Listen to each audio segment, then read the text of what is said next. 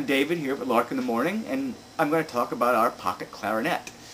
Now, the pocket clarinet is a sort of modern version of an ancient instrument, the chalumeau, which is the grandfather of the modern orchestral clarinet, and it's still the name used for the lowest pitched register on the instrument. Well, the chalumeau was a small instrument, looked a lot like a recorder, except it had a reed on it, a single reed in this case, that was tied to the instrument, and that's what produces the sound, and that's the basis of the single reed instruments that we know today, double reeds being an older design.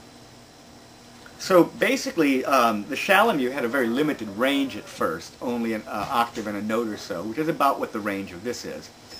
As time went on, people added a few finger keys here and there and a little more extension work here till the instrument was able to fill out a whole scale and overblow, and that was really the birth of the modern clarinet.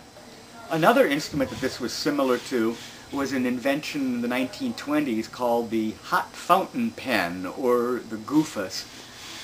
What it was a small instrument with a clarinet mouthpiece on it that played a limited range.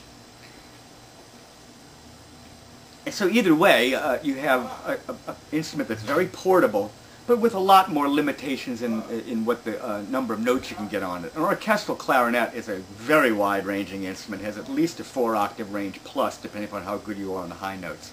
This particular instrument only has the range of a bagpipe chanter, an octave plus one note. In this case, C to C plus a D.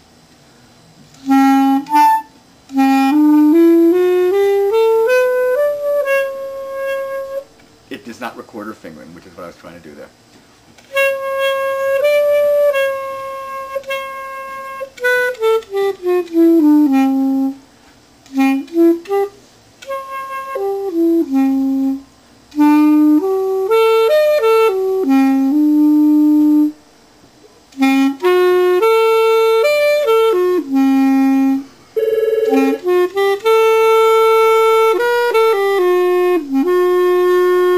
So you have a little bit of chromatic options similar to recorder playing. You can see a close-up down here, these bottom tone holes. The two lowest holes are doubled. The other ones are all single. And the double holes allow you to be able to do this. You get C, C sharp, D, and D sharp or E flat.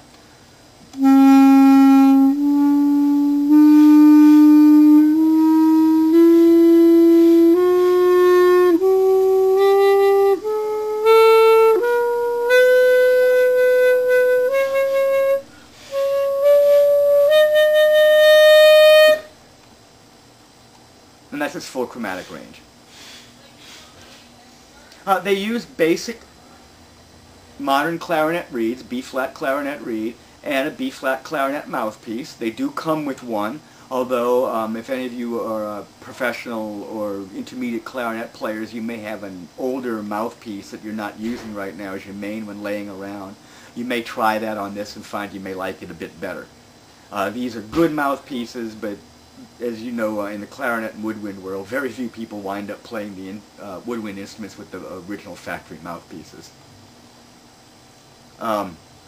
Ligature is basically as standard, comes with the reed cap. Care would be very similar to other wooden instruments like a recorder. You'd want to oil the bore. This particular one's made out of ebony. You'd want to also give it a break-in period where you wouldn't play it for more than 15 minutes or so a day for the first week. Make sure you're cleaning it out each time, adding 15 minutes each week until you're playing it about an hour a day. And then at that point you pretty much can just play it at will, always wiping it out after every playing session. Okay, I'm going to play a tiny bit more on it, and thank you very much.